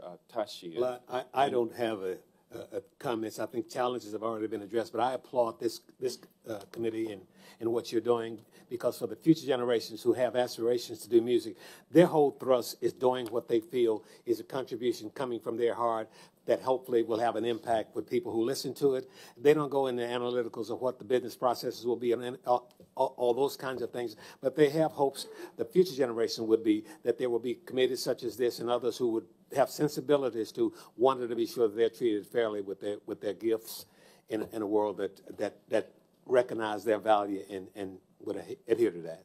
Thank you. Echoing what a lot of people have said, but it's just great to work together, and I hope that you all will take your passion for music. You mentioned Mr. Isa, Mike Love, and your enjoyment of the music of the Beach Boys. I'm sure everybody has their own version of that, and just I'm good with Tim McGraw too. Tim McGraw, yeah. Just I hope you'll think about your favorite artists and writers and songwriters, and then stay engaged with the community and listen and hear people out, and I think it's a good thing to just kind of stay connected to that. Thank you. Thank you, and kudos to Chairman Isa for bringing the hearing on the road to Nashville. Thank you. Mr. Klein. I echo those comments. Thank you, Mr. Chairman. Ms. North, I want to go back to the statement you made, how we want the MLC to be a neutral pass-through entity and not an arbiter. The MMA mandates that the MLC Board of Directors consist of 10 publisher representatives and 4 songwriters. Can you comment on whether you think the MLC is able to achieve that neutrality with its current makeup, and the interests of songwriters are balanced against those of publishers when they disagree? Well, I think the interests of songwriters are not balanced, just simply by makeup of that board. It should be more equal. It should be an equal number of songwriters to that number of publishers. But more importantly, the major publishers, they have voluntary direct licenses with the services. So they don't even use the MLC in the same way that an independent music publisher does, who does not have the opportunity to enter into voluntary licenses. So to me, we need fewer majors and more indies. And included in the indies are self-administered songwriters. I think we don't have enough. Thank you, Mr. Aaron. Do you want to comment on how the MLC balances the interests of stakeholders and given the imbalance in its membership? Yes, thank you. I think as Ms. North just noted, independent publishers represent a unique set of stakeholders who often have interests that are very different from the largest publishers. And so our board is in reality divided among those three stakeholder groups. We have representatives of songwriters, independent publishers, and the larger publishers. In that respect, I think we hear from all three of those stakeholder groups, and I do think the views that we receive from those reps reflect and represent effectively the interests of those three groups. I also would just note that the amount of royalties flowing through direct licenses now is only a few $1,000,000 each month. It's dropped dramatically since the first distribution we did. So very little of the royalties that we administer flow through direct licenses. The overwhelming amount of royalties flow directly through the MLC. Several of the largest DSPs ended the practice of entering into voluntary licenses when the MLC began operation. So again, voluntary licenses are a very small part of what we do today. All right, let's talk about termination rights. Can you explain the MLC's stance on termination rights and the payment of royalties to a publisher after its rights are terminated by the songwriter? As of today, we are holding royalties pending the outcome of the Copyright Office's rulemaking process. So that's where we stand at this moment. And what has the MLC done now that the Copyright Office issued its proposed rule contradicting the MLC's view? And what are MLC's plans with respect to getting involved with the Copyright Office's process for issuing a final rule? The Copyright Office didn't contradict our rules so much as it weighed in and offered a proposed rule that would clarify what previously the law had not clarified, which was the answer to the ultimate question. And in doing so, we recognized that the best thing for us to do right now is to hold monies pending that outcome. We participate in the process. Our only view in participating in the process now is to ensure that the office has the operational perspective that we can provide so that whatever rule they ultimately issue, we can effectively implement it. And the Copyright Office has issued a notice of inquiry regarding when late fees are triggered for payments by DSPs. What is the MLC's position with respect to whether late fees should be paid when a DSP's estimated royalty payments turn out to be short, and how did the MLC go about deciding that? Our view is that late fees should be paid, and we base that in part on the fact that there are digital services that have already been paying late fees on that basis. So again, this is an area where we've provided a perspective of what the current practices are and our belief for how those practices should be normalized so that all DSPs are adhering to a consistent standard. Okay. I yield back. Thanks, gentlemen. Mr. Nadler. Thank you, Mr. Chairman. Mr. Tashian and Mr. Porter, one of the changes contained in the MMA was to require the Copyright Royalty Board to use a willing buyer, willing seller standard in determining royalty rates for songwriters. Can you explain what it means to you to be recognized for the value of your music and why it's important to artists that they are paid on a free market basis? You know, this landscape's changing all the time. It's very hard to, I listened in on the call a little bit yesterday, Mr. Iso, you're talking about how hard it is to determine the value and for stakeholders to make those decisions. So I think it's something that we just have to stay on top of, but was the question about how do you do that, or what was the question about? How do you do that? No, the question was sort of the balance of money of willing buyer, willing seller. Is it making a difference to you? Yeah.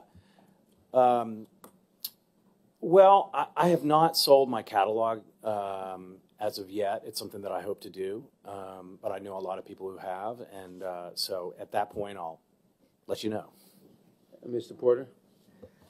Well, I feel that, well, to be honest, I have sold my catalog.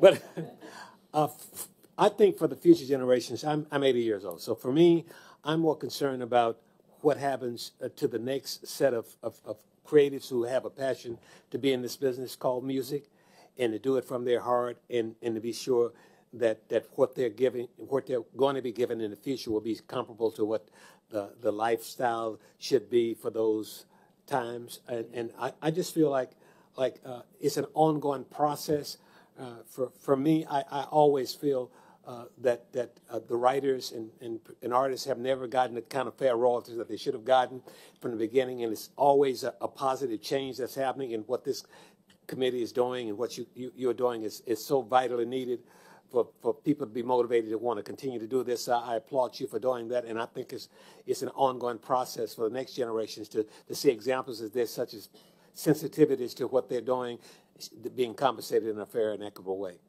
Thank you, Mr. Porter. The Classics Act, which provided protection under the federal copyright laws to music recorded prior to 1972, is an important component of the MMA, obviously.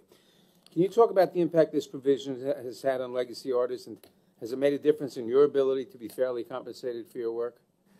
Without a doubt. I know of Sam Moore, who is an artist that I've worked with, he and Dave, and I know his feelings about, and I know Chairman Isis and others, he has made this point known.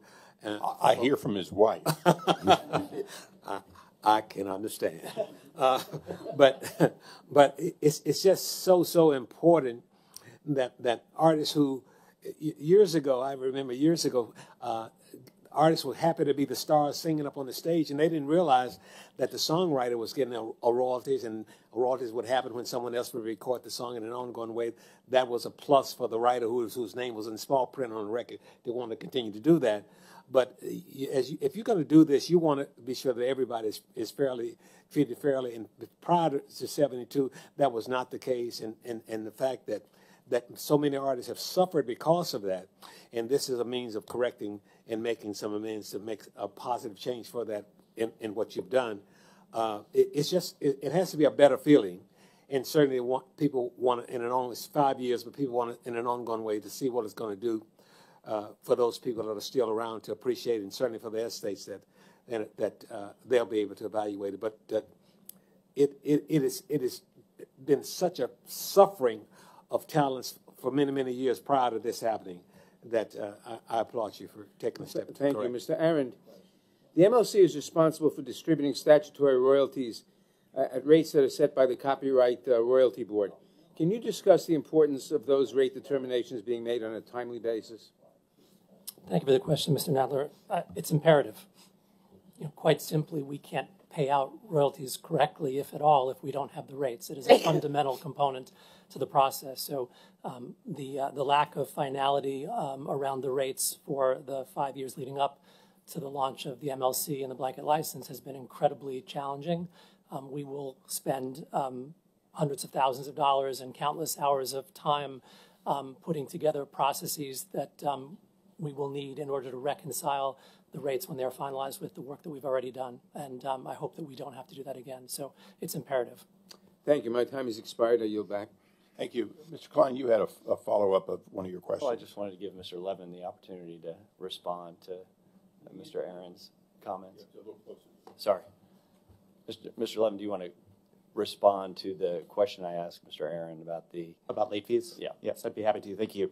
I think at heart, this is a great example of what exactly I've been talking about the MLC seeking guidance from the Copyright Office rather than imposing a view. While I think Mr. Arend raised the point that some services have paid late fees, that actually doesn't answer the question of whether the statute and the regulations require them.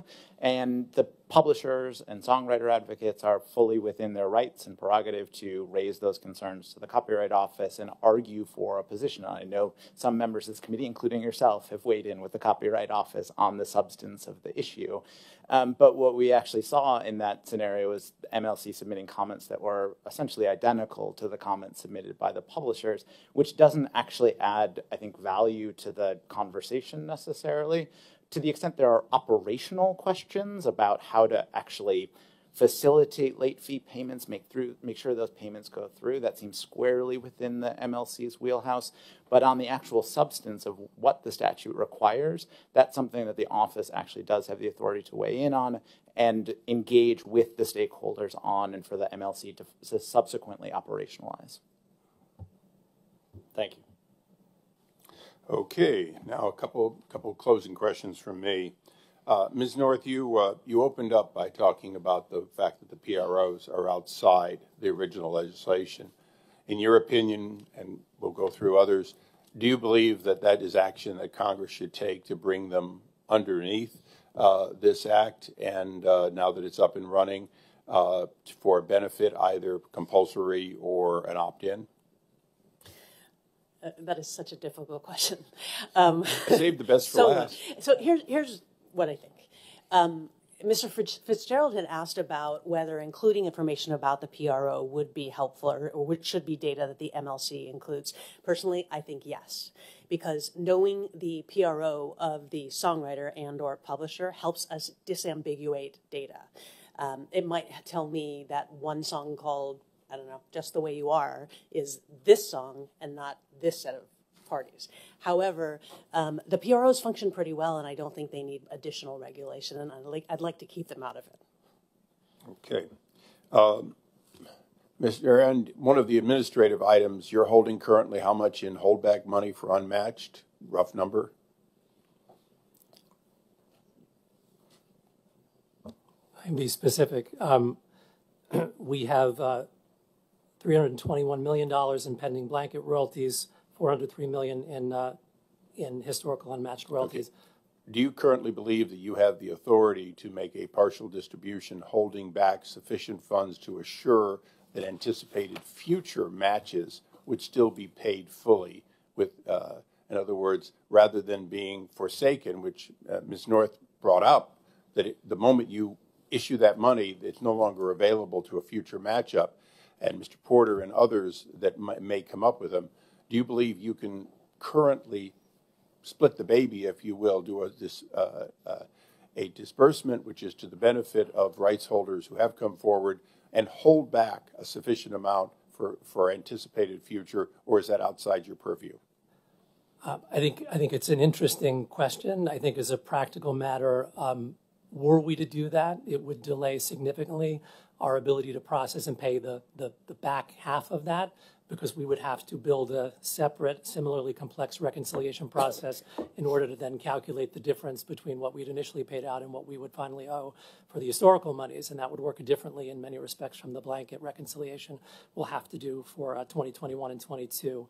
So in looking at that... so it's fair to say that the Act did not give you specific guidance, which would be the reason you wouldn't be able to split it and do a future one as though you were starting again. I think it's fair to say that the MMA did not contemplate this possibility because, of course, at that time it was past the appeals. We thought you'd be perfect and match every single song. That's just the way it is in Congress.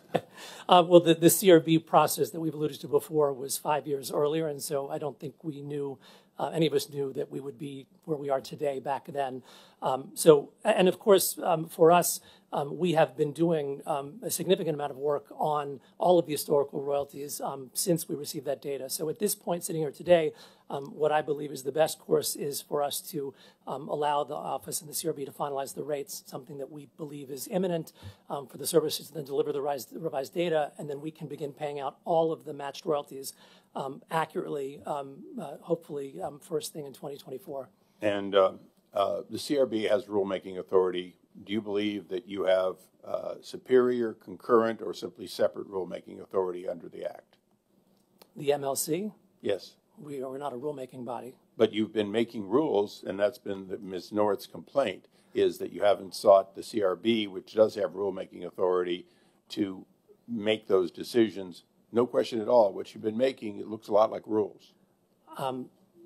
With respect, I think we have put in place policies that describe our operations, and we have sought from the Copyright Office guidance where we think the Copyright Office would be in the best position to weigh in. I think it's the Copyright Office's role to ultimately issue regulations that answer questions of policy, and they have done so to their great credit in a myriad of ways in also a relatively short period of time. So we consult regularly with the Copyright Office. I think they're the primary place where we would look for that guidance where we need it, and we do. Do you believe you have authority under the Act to issue late fees?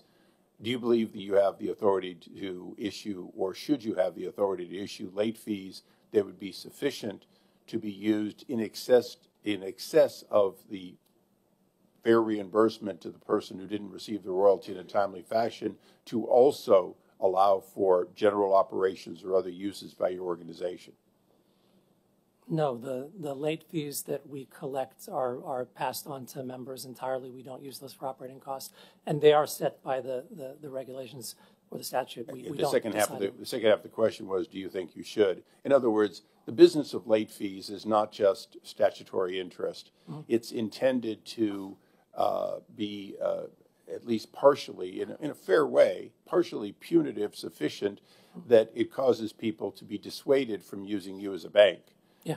If you don't have that authority to collect essentially an amount in excess, is that something that you would like the authority? You know, one of the reasons we're out here is to look for ways that we can enhance compliance, enhance the percentage of matchups, and of course, when you're talking about revenue sufficient to be able to do your job better, we're also looking at it not coming out of necessarily the hide of the good behavior individuals, but perhaps revenue that would allow you to innovate in the long run, service your beneficiaries better.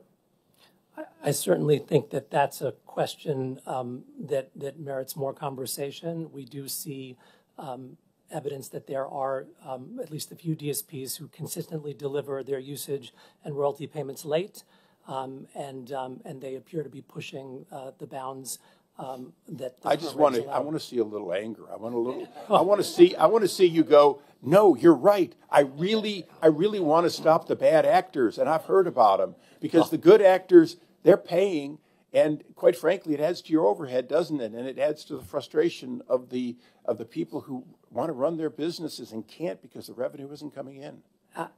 Absolutely, 100%. So if Congress or the Copyright Office would like to give us more tools to ensure compliance, we would gratefully accept them and use them with the passion and vigor that you just expressed. Okay. Well, I'm going to, we have 1 minute left, and I'm going to take a privilege. Mr. Porter, you're the senior member here. I'm kind of one of the senior members here. Tell me, if you could ask us to go away with one more thing that we should go work on, what would it be? It would be to continue with the spirit that you're expressing right now. That is the spirit of wanting to do more and wanting to do it right and wanting to do it because it's the right thing to do. That would be all I could say, sir. Well, with that, we stand adjourned. Well said.